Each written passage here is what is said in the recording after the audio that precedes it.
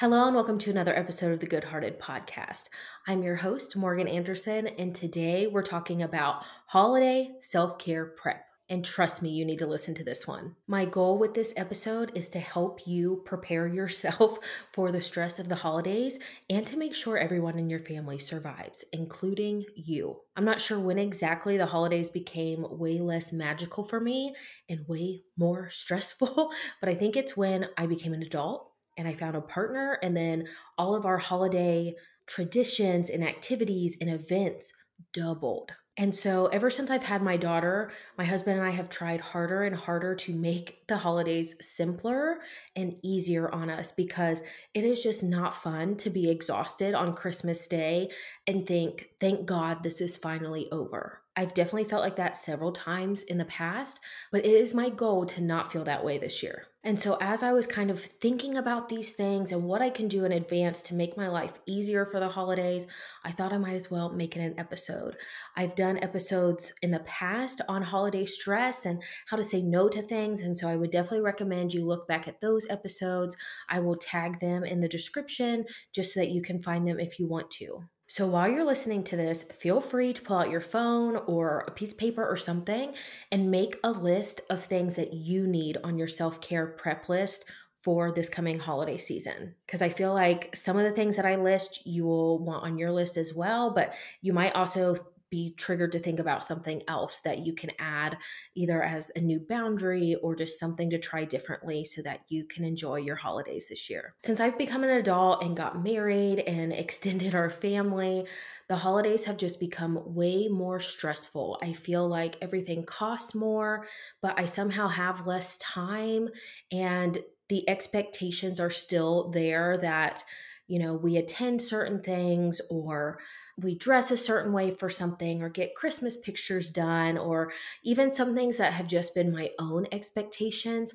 I have been really hard on myself in the past when I haven't met those expectations. For instance, we didn't have Christmas pictures together last year, and a lot of our traditions and normal events kind of got moved around because of people being sick and just things going on. And we really had to go with the flow, and I had to forgive myself for not documenting that Christmas as much as I have in the past. But even though you have expectations on yourself and for your immediate family who lives with you or who you're really close to, there's also all kinds of outside influences that can create stress, expectations, worry, overwhelm, frustration, like so many hard feelings to deal with when it's supposed to be such a joyful time. Not to mention things like grief and loneliness and being sad that the year is coming to an end, or if somebody isn't joining you for the holidays that normally does. I feel like lots of the holiday songs are fun and happy and talking about everybody being thankful for each other and all of those things, but there are also so many hard things that come up around the holidays as well. In the past, we've struggled buying Christmas gifts for people, especially when we were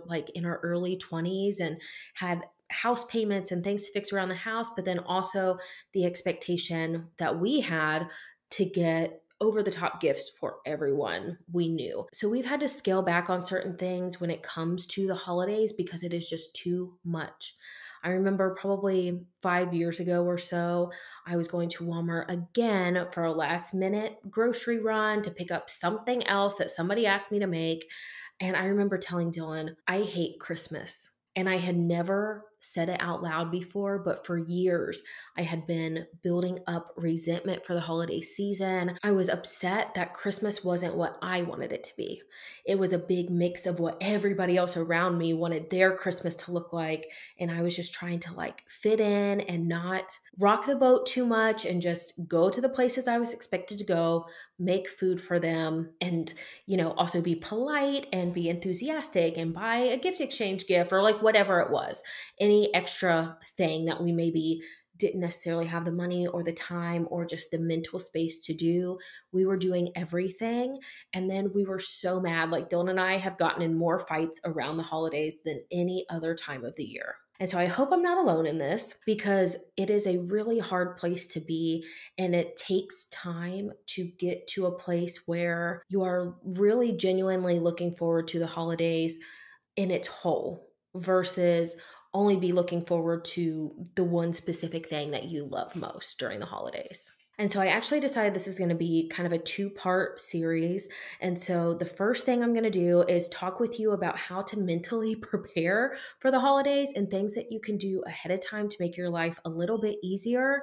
And then in my next episode, I'm going to talk more about actually dealing with things as they come up during the holiday season. So kind of like a little emergency kit if you feel like you want to no longer be part of your family anymore or something because of something that happened over the holidays, or if you're just feeling that overwhelm and you can't shake it.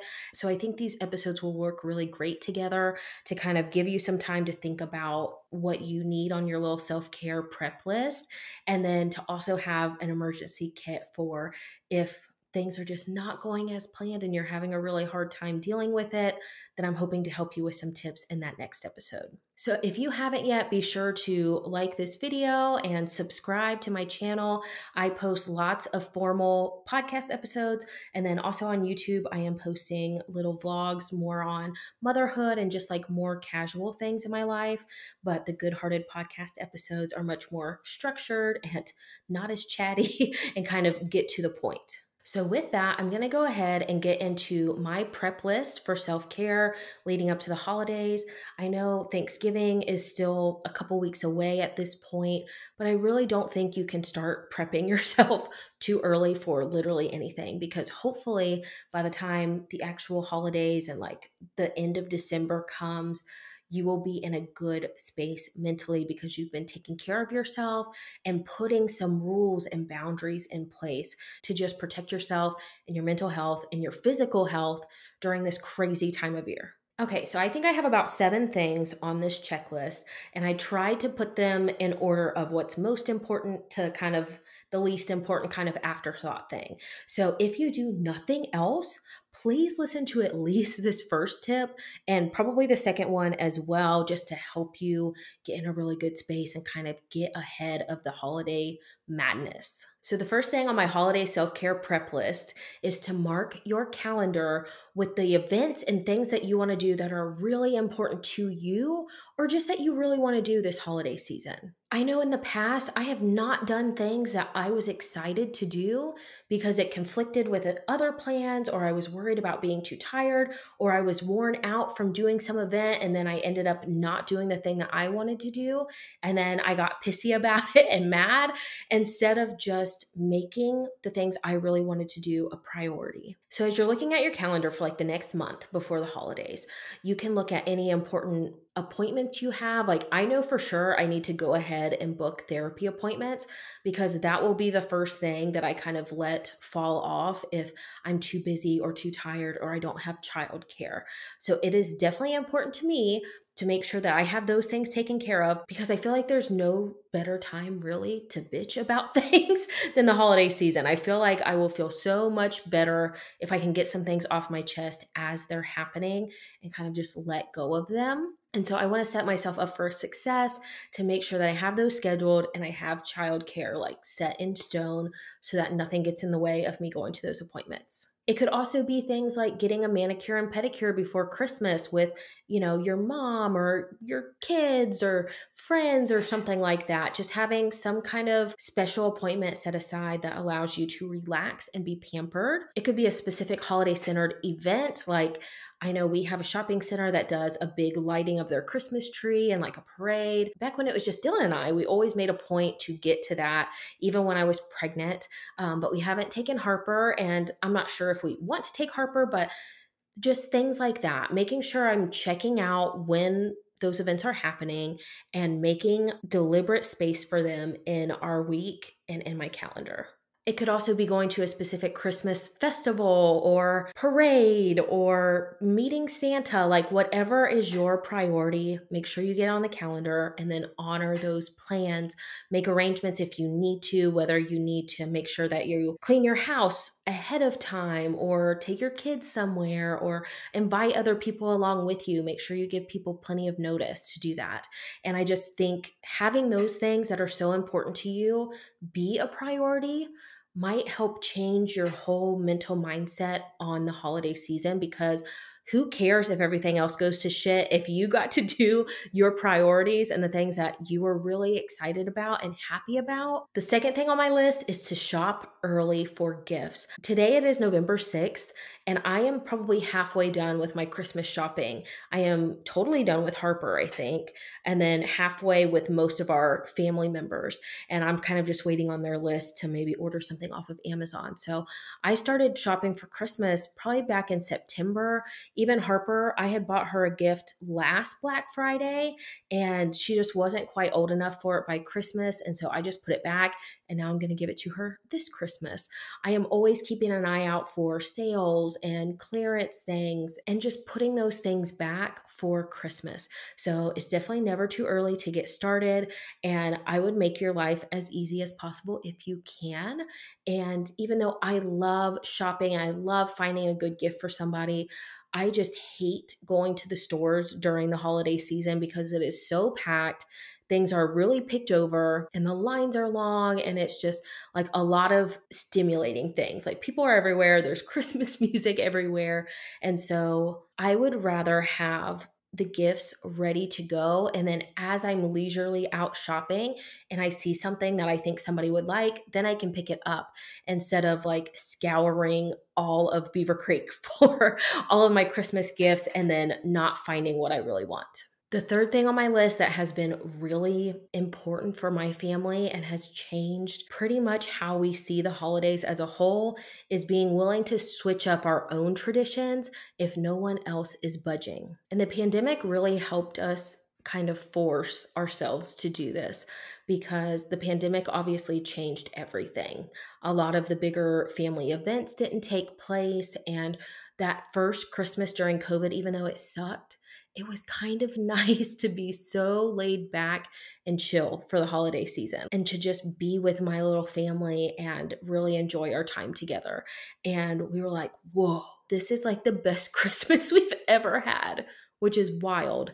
But when Dylan and I first got married, we had extended family and extra extended family events all on like similar days. So it would be like 3 or 4 stops on Thanksgiving Day and then 3 stops on Christmas Day with 4 separate events. Just 2 of them ended up being at my parents' house.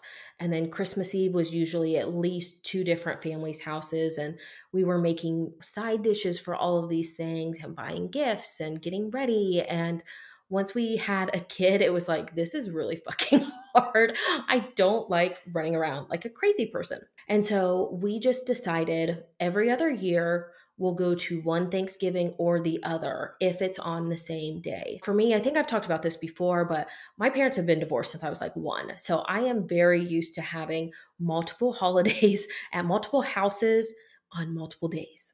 Like, it doesn't really matter to me that Dylan and I have Christmas on Christmas Day. I know some people, they want it on Christmas Day, and that's totally fine. But thankfully, that is something that I have been able to let go and get over. Now, when he and I were first married, I was pretty adamant about us having Christmas Day on Christmas Day because that had never really been my life before. Like, I was always spending Christmas Eve in one state, Christmas Day in the other state, and then it would switch every year. And then, of course, with extended family, we do things on different days. And so it was just a lot.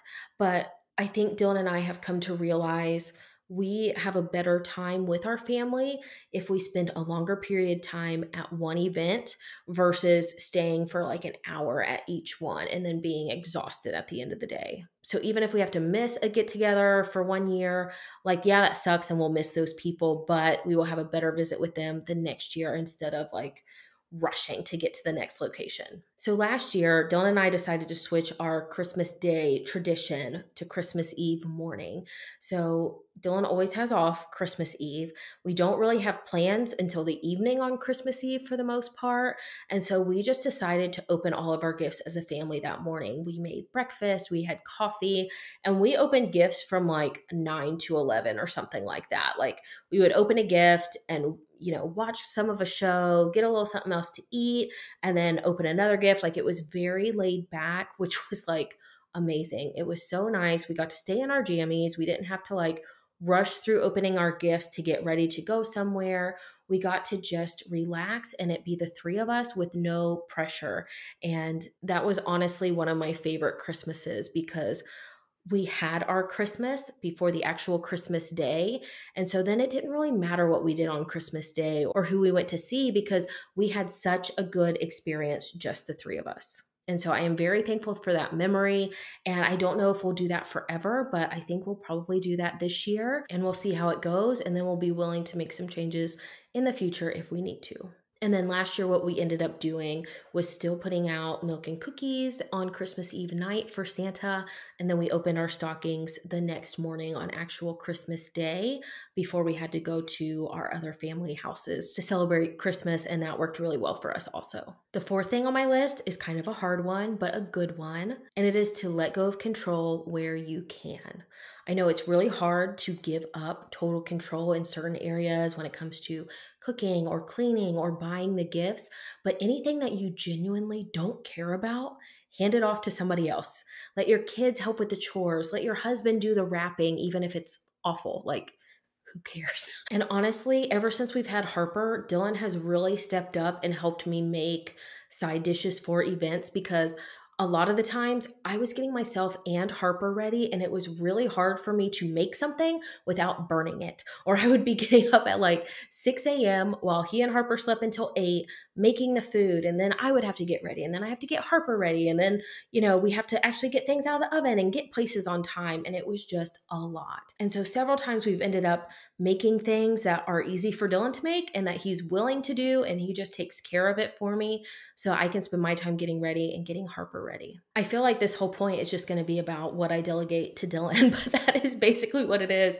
I have also asked him to take over buying gifts for his family. And this is mainly because I am intensely anxious and I get very overwhelmed buying things for people. I mean, I love shopping and I love finding gifts, but when I can tell that they don't really love their gift, I get really down on myself and I'm embarrassed and I just have a really hard time with it. I actually hate giving gifts because I just don't want to give somebody something they will never use or something that they don't genuinely like. And so I've been asking everybody for a list for a very long time. I would much rather buy something specific off of their list than to spend $50 buying things that they might not actually like. And also, Dylan knows his family so much better than I do. Even though we've been together like over a decade now, he still knows them better than I do.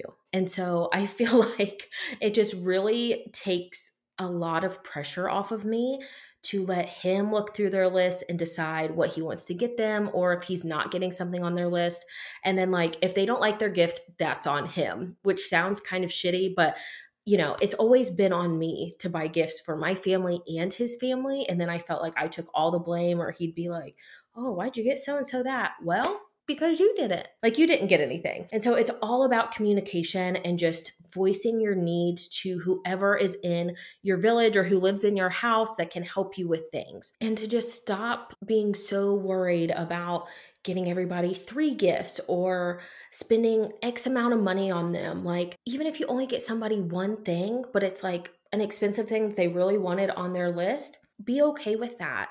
Don't feel like you have to kill yourself to go above and beyond and go way over the top with gifts and decorations and just anywhere that doesn't make you happy, that doesn't give you that magical, joyful result that you hope that it will. So my next point is something I'm going to go into more in the next episode, but that is to have some stress relief tools available to you whenever shit hits the fan. And so this is something good to do ahead of time so that just when you're feeling overwhelmed and upset and frustrated, you can reach for those tools, whatever they are. You don't have to think about how do I de-escalate from this situation and these feelings. So I know myself loves some adult extracurriculars after a very stressful holiday event. So whether that's spiked eggnog or your favorite alcoholic drink or some kind of sweet treat or comfort food or just something that helps you take a deep breath and unwind a little bit, even if like whatever thing you just went to was a disaster. Also, I don't think there's anything wrong with doing a little something before you go to an event. Sometimes you just need a glass of wine or something to loosen up just a little bit so you're not so uptight. Like, I know all the time when I see people like dressed up and at church and sweet little family, I know somebody was yelling at somebody else and like it was a shit show trying to get out the door. And so sometimes I'm wound up from just trying to get us up and out the door. It's not even something that happened at the event, but I'm just wound up. And then if somebody says something or looks at me funny, then I am on the defensive. So sometimes I just need a little bit of that like social lubrication to get through certain things. I mean, it reminds me of like Amazing Race, trying to get to all the things as fast as possible, do them correctly, and then like you are beat by the end of it. I also love watching Christmas movies during the holiday season. It's my favorite, even ones that aren't like traditional Christmas movies, just the things that make me feel warm and cozy and make me happy or make me cry. And so I love having a list of those because sometimes, like when I'm flipping through Netflix or whatever, I don't think about those movies. And so instead, I could have like a list of 10 movies that make me feel really good and really happy. And then I could just decide to stay up a little bit late that night, have my drink, have some snacks, and watch a movie that will just kind of let me escape from my reality for a little bit and to get back into those happy, feel good feelings. Along with that, I would also recommend having a cozy book or an audio book that is there for you when you need it. That way you can just kind of pick it up or put your earbuds in and escape for a little bit. I don't think there's anything wrong with a little escapism during the holiday season. It is crazy and wild and unpredictable, or even when it is predictable, it's like a shitty kind of predictable. And so I think it's okay to take a little break just to help your heart rate come down a little bit and to soothe some of that anxiety and overwhelm. Another great tool is to have some meditations that are ready for you or whatever works for you to calm down, whether it's coloring or an app or some kind of project that you can do or certain housework. Like, just think about those things now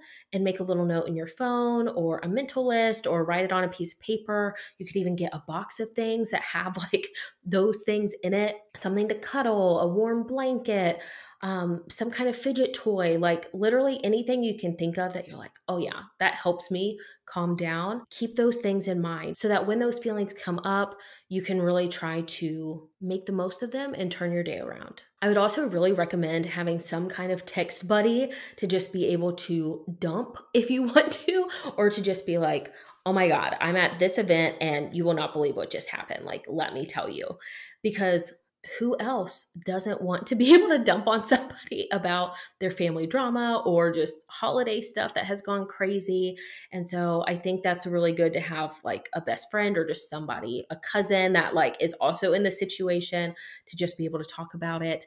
And then I would also set up some kind of dinner date or something where you can meet up with that person after the holidays and then just unload and feel like you guys both have a little therapy session, and you can just talk about how crazy it was and how you feel, or if it was really good and that you made some changes. Just having somebody who is kind of walking through it with you, but then you can come together and both talk about your feelings and what your experiences were with the holiday.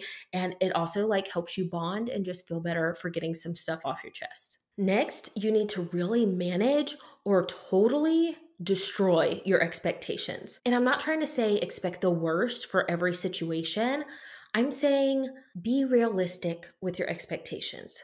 If you know somebody is going to rub you the wrong way, or you're going to go to something and they're not going to have anything that you want to eat, or you have to do something really early in the morning and you're not a morning person and you are not happy about it, just don't go into those events and those situations thinking everything is going to go great and you're not going to feel stressed at all. Just be realistic with yourself. Be like, I'm going to be grumpy because I'm really tired. I need extra coffee this morning. I need to actually go to bed early the night before so that I'm rested. And I'm right now giving myself permission to take a nap when I get home from this thing. Just kind of mentally setting yourself up for success to be able to deal with the situations and know, okay, this is how I function in that situation. What can I do to prepare myself for it or to like act as recovery when I'm done with it. And if you feel like something shitty is going to happen at an event or in a situation, just try to tell yourself that and be pleasantly surprised if it doesn't happen. Like that is always a great surprise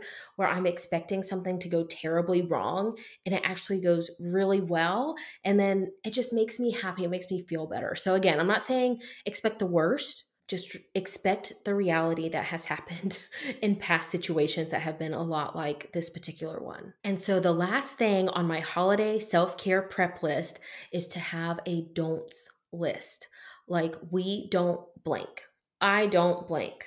I really didn't realize how many things were on this list for Dylan and I until I was making the notes for this podcast.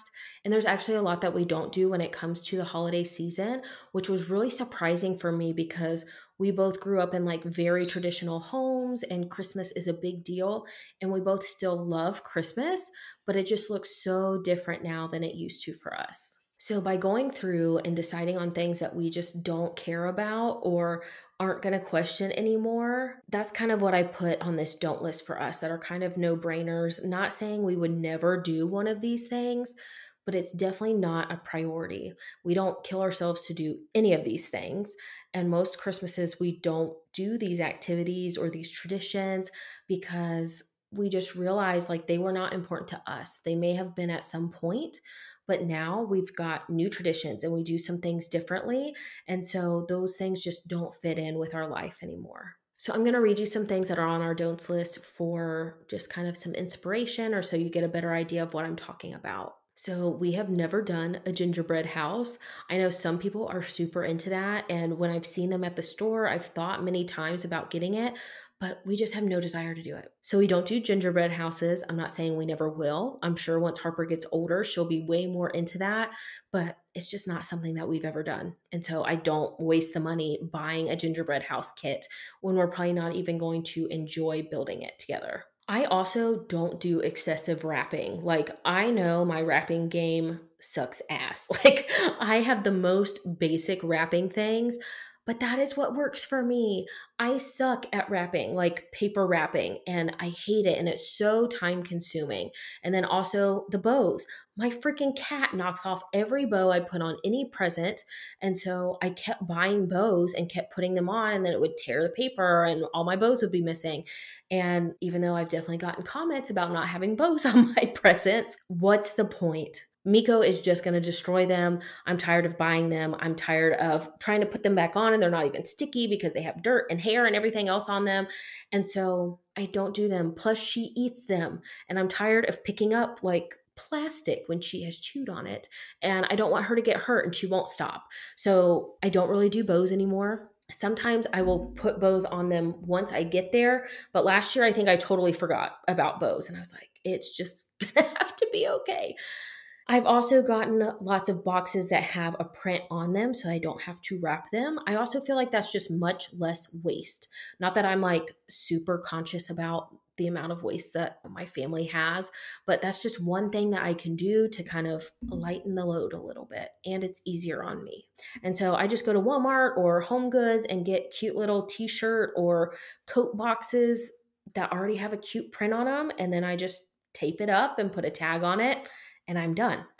It's kind of amazing. I love it. Sometimes I still enjoy wrapping presents that don't really fit in a box, but then I'm not like over and over and over again wrapping a t-shirt box. You know what I mean? It's like more interesting when it's like a weird shape and I have to wrap it with that. And then I only have to have a couple rolls of paper. I haven't bought actual paper in a couple years now because I already had like 6 or 7 and I was still buying them every year. And I was like, why am I buying new stuff?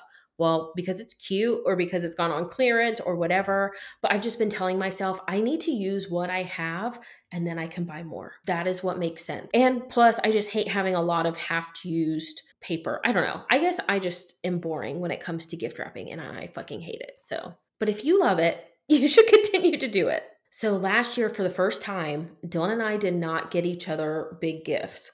We scratch that. We didn't get big physical gifts. So we actually both got tattoos before Christmas, like in November, I think. And then we really only did stockings for each other and maybe one actual physical gift for Christmas. And that was great because, like I was talking about earlier, I get so anxious and stressed out shopping for people. And Dylan is terrible about giving me ideas for what he wants for Christmas. So then I just kind of feel like I'm guessing and I'm just going to TJ Maxx or going on Amazon and finding something that will work. But I'm not confident that he will actually love it. And so with our tattoos, like we got to pick our own designs. We went together to the appointments and now we have like a gift that will last forever, which I think is so cool.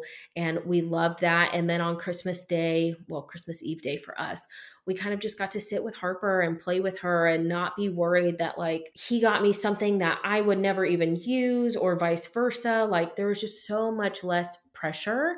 And it wasn't like a competition to see who could buy each other more or to feel bad that I didn't get him something when he got me this big thing. And so again, I'm not sure that we'll always do that, but I think we're going to do something like that again this year. I don't know if we're going to do tattoos or not, but we're probably just going to stick to stockings and maybe, one other physical gift because we also kind of buy what we need to throughout the year. We don't normally have a big list for each other once Christmas comes. Okay, and then I'm just going to kind of fly through the rest of these because it has been a much longer episode than I was anticipating. We've never done Elf on the Shelf. I don't know that we ever will. We don't go see Santa. If we go to an event or like last year we went to Clifton Mill and we happened to see Santa, Harper wasn't able to go sit on his lap, but we were able to see him like in his little workshop and, talk to him for a second. That was perfect. That was good for me. And really this started because my mom, at her Christmas Eve party, we always had Santa come. And so I didn't really ever want to stand in line at the mall or go to some random event and then like go see Santa. I don't know. It's just never been my thing. And I think Harper would be fine now, especially with when we went to Disney. She was totally fine with the characters and stuff. But I know some kids really hate getting their picture with Santa. I'm not trying to force my kid to do that. And I'm not waiting in a long ass line to pay $50 for a picture with Santa. You know what I mean? I know that's a little dramatic, but still, you get my premise. And so if we go somewhere and we see Santa, great, but I'm not going to break my back to go see him. We also don't go to church services for Christmas, and I don't do any excessive baking. If I'm in the mood, I will make something, but that is probably going to be my Christmas crack, which is like Czech cereal and pretzels and M&Ms, and I think that's about it. And then white chocolate all on it. And it gets, it's like my favorite. I will make like a triple batch and it will be gone within a week, especially if I give some to my sister. But it is amazing. That is the kind of baking I like to do. We might do like an overnight French toast thing. That's something that we really like to make around Christmas. But when it comes to baking things for people or for events, like that is just not me. I will do freaking scalloped potatoes that I can get in a box or something that's a little easier for me to throw together because I'm not good at baking. It does not come naturally to me. I am not good at measuring out things and not burning them. So I've just let that go. Like when I'm in the mood, I will make a little something, but I'm not going to force myself to do it or think I am a bad mom because we didn't do homemade cookies or something like that. So those are the 7 tips that I have on my holiday self-care prep list. Why the fuck did I make that so long? Like sometimes I cannot think of a simpler way to say something. I'm sorry, but you know what I'm talking about. Those are my 7 tips, the 7 things I will be doing to try to mentally prepare for the holidays and to just take a big deep breath and survive it. Like that is my goal for the year. If I get to enjoy it, that would be fucking amazing. And I hope that I get to. Also, my daughter and my husband are home and they are making lunch right now. They've been very quiet the whole rest of this time, but you might hear them banging around a little bit in the kitchen. So if you do, I'm sorry about that. I really hope this episode speaks to you and helps you because I feel like holiday anxiety is the worst kind of anxiety. It is like way worse than the normal anxiety and overwhelm you feel throughout the rest of the year. And I think that's mainly because you still have your regular life to live and job to do and chores to keep up. But then you also have all of these extra obligations that just don't easily fit into your schedule or your routine. And then like you just get so burnt out and it sucks. I want you to have a happy holiday season and to be able to still take care of yourself throughout it and not just be pleasing everyone else this holiday season and doing all of the things that are expected of you that you would rather not do because you're about to snap. So I want you to do what you can to take care of yourself and take care of your family this holiday season. That needs to come first. If you have something big planned or some kind of big family thing, but like you guys are just not feeling it, you're all grumpy or you're sick or whatever, just cut yourself some slack, stay home, skip out on that thing. I always think that is better than forcing yourself to go to something and then having a terrible time because your toddler didn't get a nap, or you're hungry because they don't serve food that you like, or just tired from late night shopping or wrapping or cleaning or baking, cooking. There's so many things that fall especially on women during the holiday season, and I think it's time for us to take that back, to make the holiday season something that is enjoyable for us, not just what Instagram and Pinterest and the news portrays the holiday season should be. I feel like most Christmas movies revolve around crazy expectations that cannot be met, or constantly trying to one up somebody else and what they do on Christmas. And usually the moral of the story is less is more, and your family is what is important. So I hope you will remember that this holiday season. I hope you will give yourself some grace and be patient with yourself. Be willing to slip up and make mistakes and to just let it go if you can. And it's okay if something comes up and you just realize you don't want to do it and you have to say no, because you can't always know ahead of time how you're going to feel on a specific day or what turns are going to happen while you're trying to coordinate something or plan something. And sometimes some really hard, messy feelings can come up during the holidays. Out of nowhere, you can feel lonely or find yourself grieving somebody or missing somebody around the holidays. And I think a lot of times, I at least push those things down. And then it's like after the holidays, I finally let myself think about it. And it's really been in the back of my mind the whole holiday season. And so I'm trying to just deal with those feelings as they come up, to let Dylan know if I'm feeling a certain way, or to have a cry about it, like to step away, take 20 minutes in my room to just kind of like think about it, process it, whatever you have to do in the moment to get through, as long as you're not hurting yourself or anybody else, obviously, I think you should do it. So please make this holiday season fun for you. Do some things that are a priority that might seem selfish, but that will make the more stressful parts of the holiday season not as bad, because you've kind of filled your cup and taken care of yourself and your family and done the fun traditions that you actually love and that mean a lot to you. If you enjoyed this episode, please send it to somebody else who might need to hear this message and might need this checklist to help survive the holiday season, because it is so hard. If you are identifying with some of the things that I've talked about in this episode, I bet some of your closest friends or family members are also dealing with it, because it's just something that we try not to talk about. We try to be optimistic about the holidays and have a great time and act like everything's fine and try not to get in fights with our family members. But like sometimes it is the hardest time of the year. So reach out to somebody, send this episode to them. You can even be like, hey, would you be my texting buddy? Or can we schedule drinks for in between Christmas and New Year so we can like unload what happened during the holidays? And then be sure to subscribe to the podcast, because my next episode is going to be about that maintenance during the holiday season and how to cope with things when they go wrong, or how to just like try to ground yourself and recenter when things go to shit. Because let's be honest, they're probably going to at some point in December. And I want to give you tools to be able to cope with them and make the most of it, even when things that are totally out of your control happen. This episode is really something that's been heavy on my heart, and I was not sure how to approach it. So I hope that I did it justice and that this becomes a good resource for you this holiday season. Thank you so much for watching this video. If you enjoyed it, please be sure to like and then also subscribe to my channel if you haven't yet, and I will see you in my next one.